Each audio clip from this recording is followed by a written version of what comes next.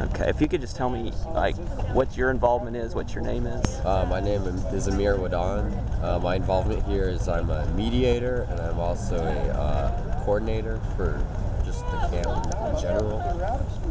Basically, I just make sure everything is smooth, that there's no problems. If there is any problems, then I kind of go in from a third person's perspective and try to stay at a neutral stance and resolve the issue.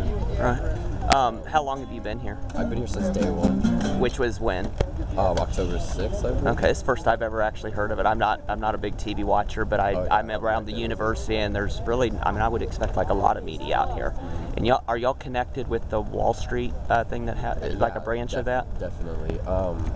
Those are all just sister occupations, Right. Once the movement started, you just have camps springing up all over the country. Last time I checked, there was over 1,200 cities. Okay. Worldwide, wow. Over 80 countries. Last time I checked, there was over 6 million claimed occupiers on the internet. How many? 6 million? 6 million. Wow. That was like 2 weaks in, 3 weeks into the movement. So I know, can you follow me over here? I've noticed this sign, all the different occupations and people that are involved and represented here. What's your background? Just I'm curious. My background, I teach martial arts. I teach self-defense to military personnel, to police officers. Is my bag okay sitting there? As well as civilians. Yeah. Okay, and are you from Dallas, or are you coming in from somewhere else? Yeah, I was raised here. I wasn't born here, but I've been here since I was a kid. Okay, and what's your ethnic background? My ethnic background, I'm Arab American. Okay. I was born in Cleveland. And where is most of your family? Arab could be a number of nations. What nation? Palestine. Palestine. Yeah. Okay. Do you care to comment on the Gaza Strip dispute? Do you know enough to talk intelligently about that between Israel and Palestine? Sure. Basically, as far as I know, recent events over there have been cutting off of humanitarian supplies. Do you not want to be on camera? Including food, medical, electricity has also been cut off.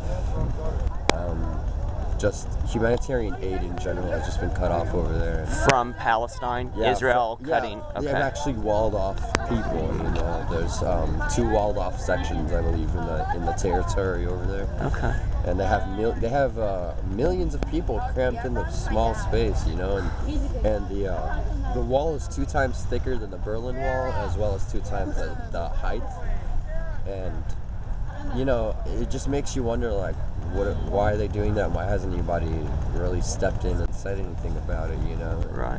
There's a lot of atrocities happening all around the world, and that's just one of many, but, hopefully, this Occupy movement in general is just to shed some light on a lot of the problems and issues that we've been dealing with, throughout the world, not just in America.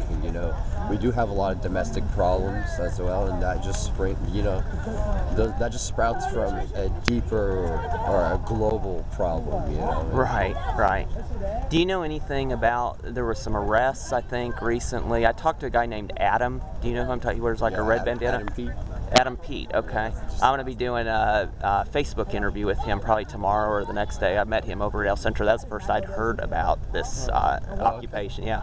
And so what happened, and what was the reason? As far as you know, there was a lot of antagonizing from the Dallas Police Department that did prompt a lot of people into action.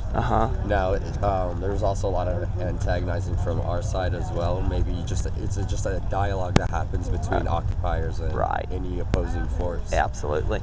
And do you know what bank it was in front of? I heard Bank of America, but I've also heard Chase. No, it was Bank of America. Okay. Do you know anything about the guy, Kyle, sitting at the front with the dark sunglasses? Do you know who I'm talking? He's like right at the point, like across the... He claims he's with the CIA, but I wonder. Oh, that Kyle? Yeah. I don't think you should pay much attention to that. Okay, that's what Adam told me. He said he's maybe a little off. Yeah. You shouldn't pay much attention to anything. So. Appreciate it.